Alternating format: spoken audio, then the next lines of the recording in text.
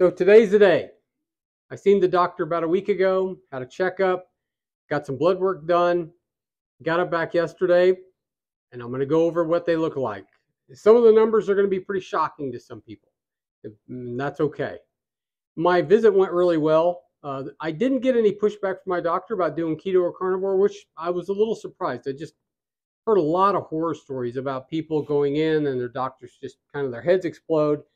My doctor told me, hey, look, you may not have to do that the rest of your life, but if you want to, go ahead. He told me that I was in excellent health. He wanted to see my blood work when it came back, but everything looked fine. So I was really pleased with that. There are 47 tests results in my blood work. I'm not going to go over all of those. I do want to talk about just a handful of them specifically. Overall, my blood work came back really good. There's a few items that were really on the edge of the reference range. So I plan to do my blood work again in 6 months, and just to make sure that those are either, staying stable, or ideally would be moving into the reference range and not moving in the wrong direction. A lot of that I'm not real concerned, because I've lost a lot of weight in the last 7-8 months.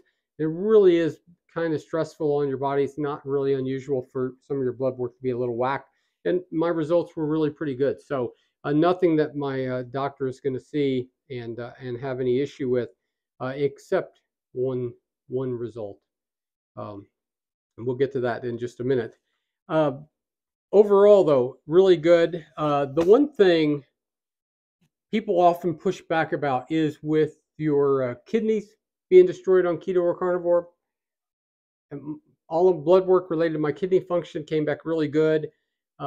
Results with my liver, really good. The PSA, if you're a man over 50, you get a PSA, which is prostate specific.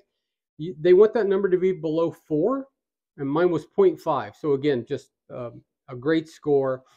One of the scores that I was really pleased with was my A1C, which is the average glucose level in your bloodstream over the last 2 months, give or take a week or two. 4.5, which is just an awesome score. I was really pleased to see that. Anything under 5 is just ideal. 4.5 was a great score. I really like to see that a lot. The score that my doctor is not going to be happy with is not actually a cholesterol score. That might have been what you were thinking. It's actually a uric acid score. I've had severe gout, debilitating at times, for over 30 years, most of my adult life. I've been taking medication for probably 10 years or a little more, something like that. I had not had a flare-up for over a year, and I stopped taking gout medication about 6 or 7 months ago, and I told my doctor that when I went in.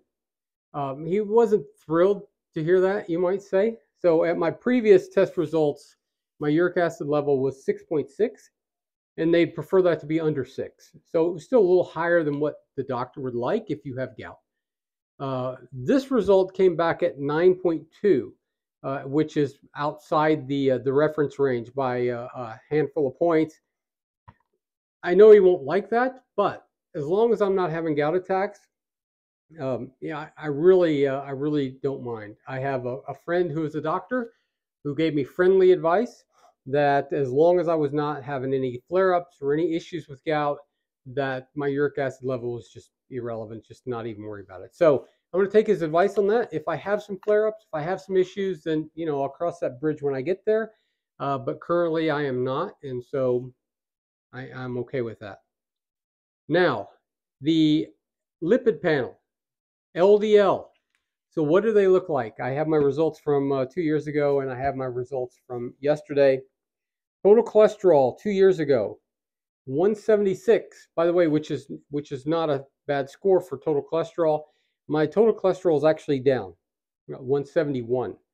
So in spite of the fact that I eat fatty red meat, bacon, eggs, real butter, full-fat dairy, heavy whipping cream in my coffee, my total cholesterol has actually come down 5 points, and I do exactly the opposite of everything we've been told to do for decades, including the American Heart Association that says eat low fat and a bunch of grains and breads and crap like that. Now, let me just say this before I go through the rest of these numbers.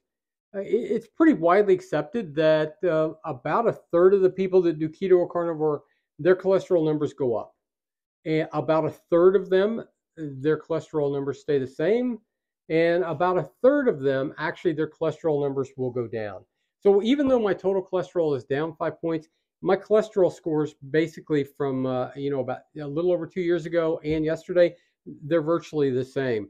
Total cholesterol down slightly. Triglycerides up a couple points to 91.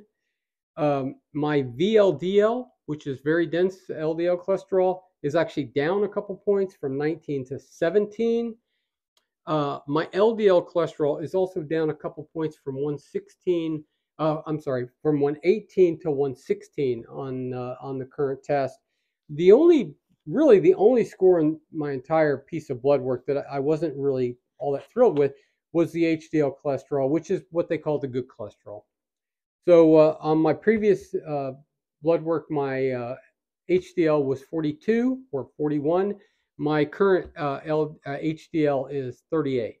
You really want to be, ideally, you want to be above 50, and you certainly want to be into the 40s. Now, cholesterol varies. I could take a test again in 3 days and see that at 41 or 42. Because those numbers will fluctuate, depending on how long you fasted and different things like that when you take the test. But I am hoping that, when I get my blood work done, I'd really like to see that well into the 40s or as close to 50 as possible. But, we'll see where it is. So those are the numbers overall. I'm really happy. There's some numbers I would like to see improved, and I'm going to do a few things to do that. I've begun to do a little bit of weight training and stuff like that, and my weight loss is really stabilized. I've only lost about 3 pounds in the month of July, so I'm thinking that that's really going to help my blood work come in 6 months. But if this is the way it looks, even in 6 months, I will certainly be happy, and I'm pretty sure my doctor will be pretty happy as well, except for the gout part. But what can you do? Thanks for watching. We'll see you next time.